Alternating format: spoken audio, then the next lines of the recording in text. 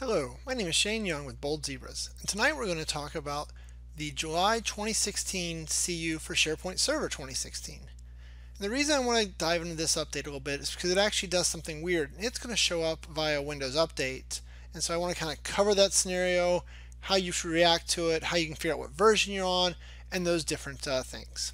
So the first thing I want to do here is I'm going to go to my server. Right? So this is my SharePoint server from the multi-server farm that we've built in previous videos. I'm going to hit the start button, and I want to type in Windows Update. I'll click on that. And so what you can see here is that my machine's already checked, and it's found there's 35 important updates. Yikes. So I'm going to click on that. And what you're going to notice up here at the top is that, while I've got all these Windows Server updates, I also have this one update, and it's a security update for Microsoft SharePoint Enterprise Server 2016. KB3115299, blah, blah, blah, blah, blah, blah. So that update is actually the July 2016 cumulative update for SharePoint Server 2016. But because it has a security update in it, Microsoft thought it was so important, they're pushing it down via Windows Update. And so it may get applied in your environment without you even knowing it, right? You just come in, you see updates, you go through them. So I kind of want to talk about that for a minute. So the first thing I want to do that is we're going to go over here, and we're going to open up Central Admin, and yes to that. And what we're going to do is we're going to take a look and figure out what build version our server is currently at before we do anything else. So I'm going to go down here to Upgrade and Migration, because that's where patching hides. And we're going to click on Check Product and Patch Installation Status. And so you're going to see lots of different numbers here, and what you're looking for is the biggest number. And so for that, you can see it is 4393.1000. And if you click on this, you could actually go and look at the KB. So this is telling me these updates were what was applied to get this server to this particular build. Now, one of the tricks that I like to use, as much as it pains me to say, is I'm actually going to go over here and open a new browser window and go to oddness.com. Oh, that guy's a stinker, but he does a good job of keeping up these updates. And up here we have SharePoint 2016 builds. So if we scroll down, what we're going to be able to do is we can now match the number. So we looked over here, so we had 4393, and if we look on Todd's blog, we'll see that 4393.1000 is the June 2016 cumulative update. So that's been applied to this server previously, and we know from looking over here at the updates here, this guy is looking to apply KB3115299, and if we look at Todd's blog, oh, it pains me to say it, we can see that KB3115299 is an actual update as part of the July 2016 CU. So this kind of helps you connect the dots, figure out what updates you are on, and what updates are available out there. Also, another option you have available is you go here to, back to Central Admin. You can click here for the latest information on updates. You're like, well, why don't you start with this? And I'll show you in a second why I don't just start here. And so if we scroll down, we'll see here are the latest updates for SharePoint Server 16. And so while they have them listed out here, they don't have the build numbers. They don't have that nice, easy way for us to go, right? I can drill into these KB articles, and they'll tell me what build numbers they are, and I can kind of get back to it. But I always just use Todd's because it's quick and easy. I can remember toddclint.com and then click on navigation. But whatever way works for you. Either way, we can see the two different updates. And so what we're going to do now is we need to do two things. One is we're going to apply these updates, and we'll let Windows Update do it. Being honest, I generally wouldn't do it via Windows Update. I would deselect it, download the exe, and run it manually. But because in this video I'm assuming that some people have gotten trapped, but this has happened automatically, I want to kind of talk through that process so you kind of know what you're going to do. But it would be completely acceptable not to install it this way, and instead to come over here and click on this update, download it, and then install it that way. We're not going to download it. That would actually be the preferred method, but I do want to show what happens if you do it via Windows Update, right? And so then the other piece of that is we're going to need this update. So there's two updates that come in most of the CUs. This first one is what we call the language independent file, and so this is the one, or sorry, language independent. So this file applies to all the binaries regardless of what language pack of SharePoint you're running. And then the second one, the MUI one, that one is the language dependent, and so then that one we'll need to download the specific one based on our language. So we'll go ahead and download that one so we have it now. So we'll click on this link, And right, if you're using the Todd method, you could have also gotten to that KBB right here, right? And Todd covers that language independent and language dependent files. And so the update shows up. It's like, hey, here's your update. The update has a prerequisite. It talks to you about the things that are fixed. And it says, here's how you download it. So we're going to click on the download. And so then here we got to choose our language. And so as you can see, they're all there. But I'm English, so we're going to do download. And then what I'm going to do is I'm going to save this, save as. And so what I like to do is I create a folder on my machines, right? C, install, and I created one called July 2016 CU. And so I'm going to put it there. One of the things I like to do when I build out farms is run everything out of the install folder. So that way if I back up that install folder, I can always, if I need to rebuild a server like this one or rebuild the server, whatever, if I just download or restore from backup the install folder and then kind of just double click my way through everything I had in there, I know that I've gotten back to the same type of build level I was before. Okay, so while that runs, I'll go ahead and pause the video. That download's finished, so we'll close that out. And then we'll go ahead and close out of our browser window here. Close all tabs. I think I just said window. And so now what I want to do is I'm actually going to apply the Windows updates, right? Remember, this is not normally how you'd apply a CU, but because I think people are going to have this happen to them, I want to walk through what it would look like if you did. So we're going to click on install. And so then now all those downloads are going to have to happen. And so obviously I'm not going to make small talk why that happens. It'll take several minutes. But I do want to talk about CUs for just a second while this runs. And the thing I want to talk about is when it comes to CUs, generally speaking, you do not want to apply a cumulative update to SharePoint unless you have a specific reason why, right? You can point to, I have that issue and that particular CU fixes it. We've seen lots of regressions show up with CUs. There's always challenges, and sometimes it might fix 4 things but break 2 things. Fortunately for the July 2016 CU, I don't know of any regressions yet, so that's good. Yay, it's been out for like a month, so take that for a grain of salt.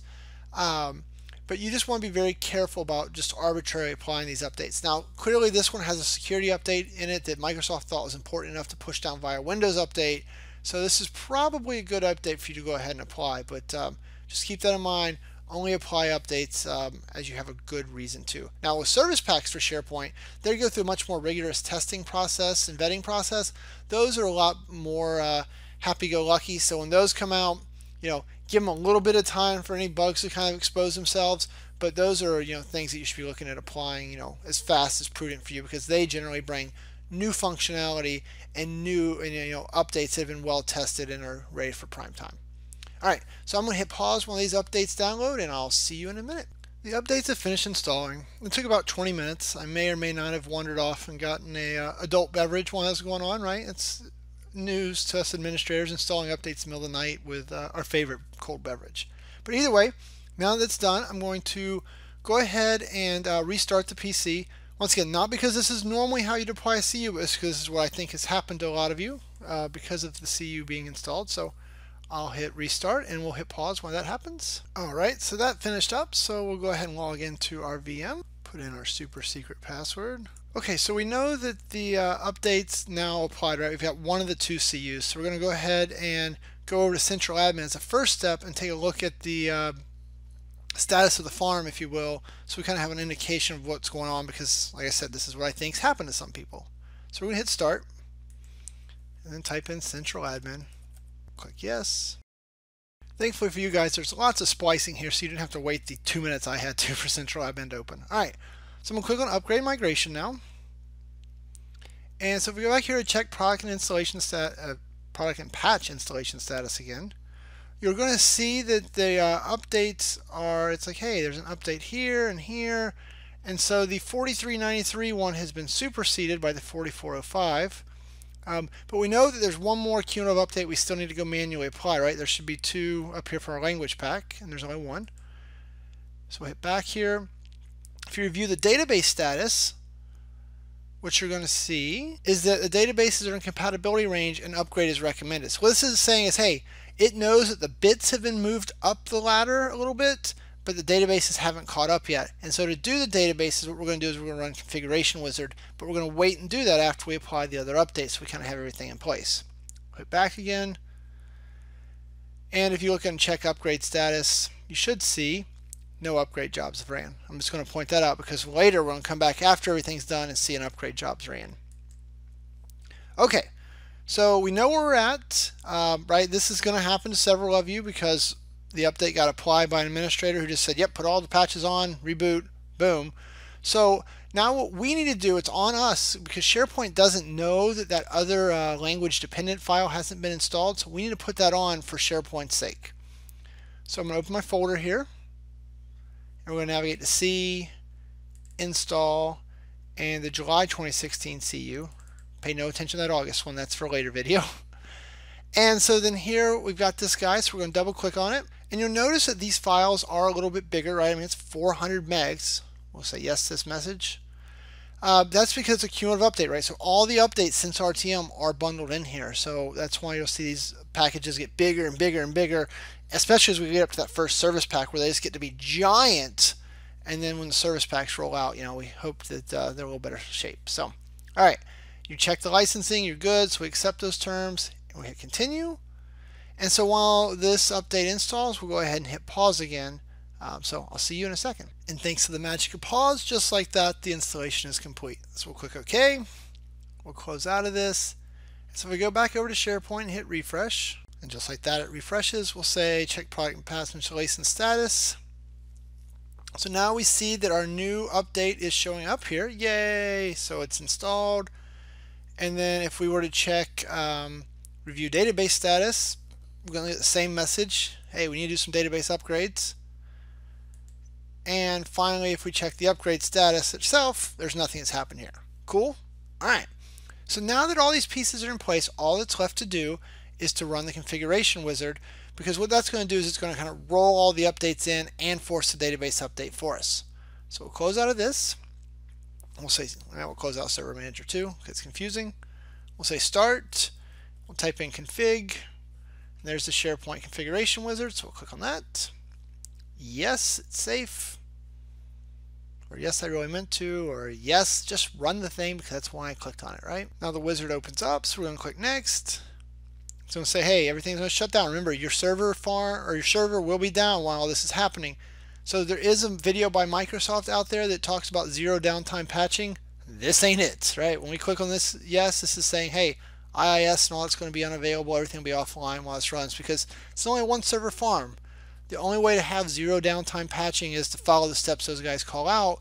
And part of that is you need a minimum of 8 SharePoint servers plus a SQL backend plus a network load balancer. There's a lot of pieces involved. That's not for us today. So say yes. This is like, hey, everything's good. That's sure. So hey, next. All right, and so this process is going to run. It's going to apply the updated bits across the farm or across the server as necessary, and it's going to go and upgrade all of our databases, both the content databases and service app databases. So I'll hit pause while this runs, and we'll be back in a minute. Thanks to the magic of pause, just like that, everything's done. So we will say finish, and so configuration wizard is done. So then now central administration will open up, and we'll go take a look at all of the patch status things that we looked at before, just to kind of confirm everything's done. But the good news is at this point, our farm is truly a July 2016 CU updated farm with all the pieces, no more weirdness, no more confusion. So that's great. All right, so we're going to click on upgrade migration. And so if we check product and patch installation status, you'll see that nothing here has really changed, right? We still have the latest build of 4405.